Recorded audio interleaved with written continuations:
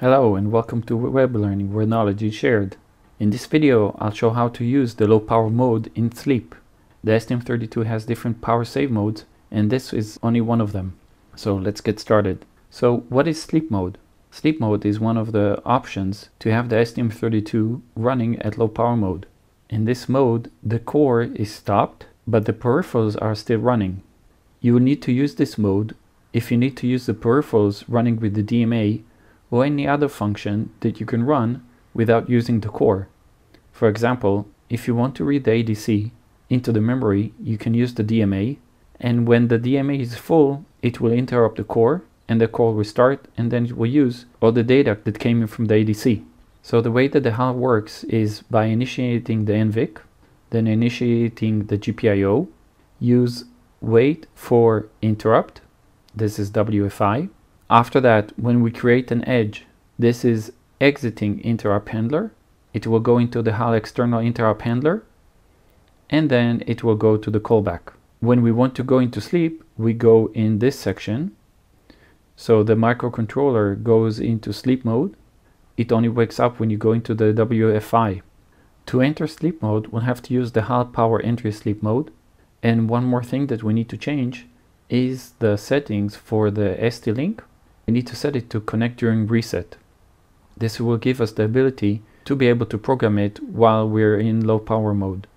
A simple example will be opening a project, putting HAL delay 1000, HAL power entry sleep mode. Then we need to set the low power regulator on. We can set it either on or off, and the power sleep entry for wait for interrupt. Let's do this and see what happens. I'll speed up through the CubeMX settings.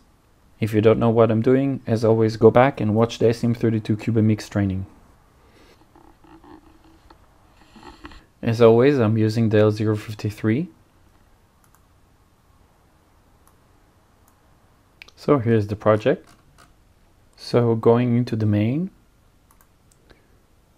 just after the while, we'll do HAL delay, and we wait 1000 milliseconds, that's 1 second.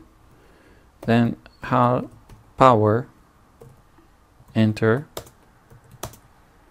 So you can see there is sleep mode, standby, and stop mode. This time we'll do this sleep mode. Now we set what type of power regulator we're going to use. So we're going to use the low power, and we'll keep it on. And how we're going to exit, either with an event or with an interrupt. Let's compile this. Let's debug. Let's run and see what happens. Now, because we're in debug mode and the microcontroller went to sleep, it threw me out because it doesn't see anymore the debug. Pause this video and measure the current consumption. Did you manage to get it low? Do you think you can get it even lower? The way to get it even lower is to suspend the SysTick. The SysTick keeps on running in the background even though we're in sleep, because the SysTick is part of the peripheral and not part of the core.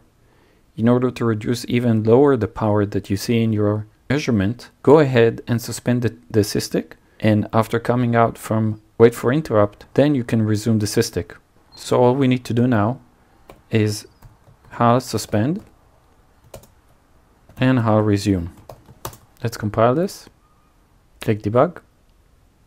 Let's debug this, click the resume, and check the power consumption now. Thank you for watching this quick video.